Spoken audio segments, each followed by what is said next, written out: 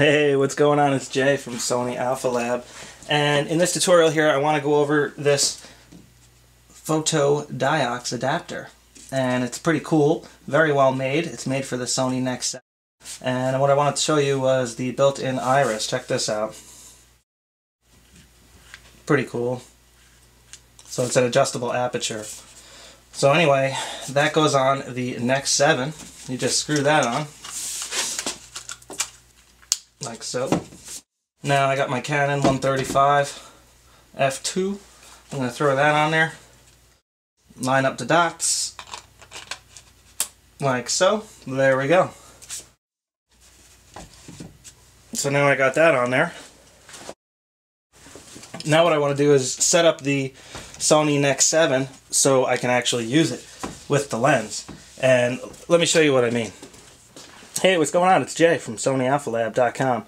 And now what we're doing is we're looking at the back of the Sony Nex-7, and I just attached the photodiox lens adapter and also the Canon 135 f2 lens.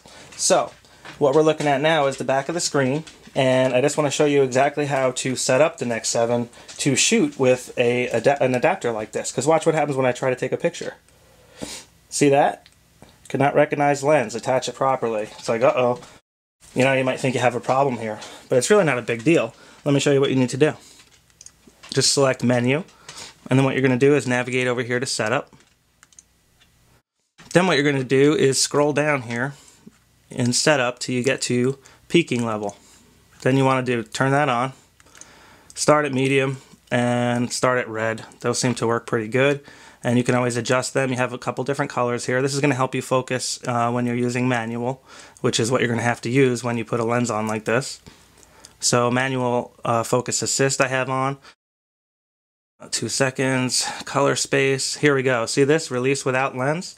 This is the feature you need to change. Enable. There we go. Now let's see what we got. Alright, so what we have here is we're looking at the lens and we're trying to get it a sharp shot. So you can use the focus peaking to help, which works great, but another great feature that you really have to utilize is this focus on the bottom here. See the focus? So I'm just going to hit that button, and now it's going to tell me how much it's going to zoom in and where it's going to zoom in. There we go. So now I'm zoomed in, and now I can adjust the focus exactly where I want it. How about right there? Right about there. That looks pretty good. And notice how the focus peaking is still helping. I could actually zoom in a little more, even. And see if I can fine-tune this just a little more. Yeah, see that depth of field is so shallow. What that blue is, but... Alright, well...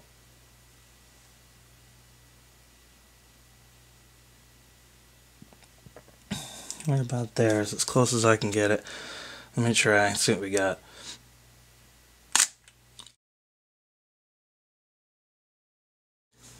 Alright, play, zoom. Let's see here. There we go, it's pretty good. Has a little bit of that blue glow or whatever it is around the white there. But we're shooting wide open, so what are you going to do? Alright, so let me try now simulate stopping it down with this adapter here. I'm just going to turn the adapter. Right now it's set to 1, which is wide open. I'm going to turn it. That's all the way.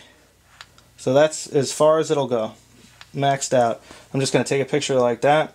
Actually, let me zoom in and check the focus first. The focus looks pretty good, actually. So I'm going to take a picture and zoom in. Yeah, look at that. So you could see it does work. I mean, it's not it didn't increase the depth of field huge, but you got to, I mean, the depth of field is so shallow using this lens that it really did do a pretty significant amount. So let me back it off a little bit here. That's all the way. Now, obviously, I lost some of this. I lost a lot of the screen due to the vignette, but let me back it off a little bit now. Let me go all the way open again. Alright, all the way open, all the way closed. Alright, right around there is about halfway.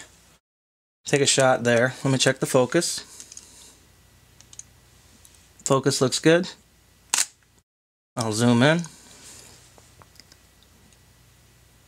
Yeah, looks pretty good. It looks pretty good. Got to really see it on the screen, and as you can see, the depth of field is less. So it does do something. I mean, it's not, like I said, it's not the same as an aperture or anything, but it definitely does help. So that's pretty much it. I hope you guys got something out of this, and if you have any questions, please just go right down to the comments right below this video and just start typing. I will answer your questions. It might take me a couple of days, but I'll get to it, don't worry. And if you guys have any problems, we'll figure it out. So have a good day, and I'll catch up with you.